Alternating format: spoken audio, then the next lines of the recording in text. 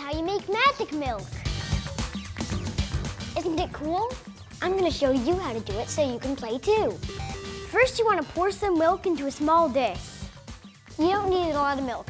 The best thing to use is whole milk because it has the most fat in it. Then you add a few drops of food coloring. Use all the colors that you wanna see swirl. This is red. This is blue.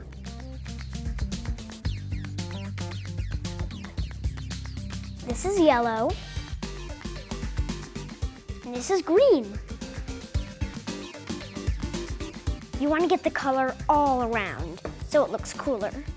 Last, you add a tiny drop of liquid soap. You really don't want to add too much. Just dip it into the soap and let it drip into the milk. And this is where the magic happens. Abracadabra!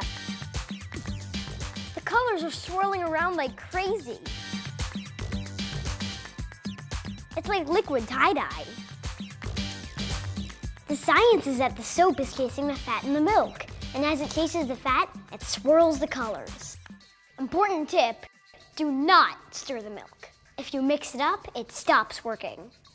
Abracadabra, you've got magic milk.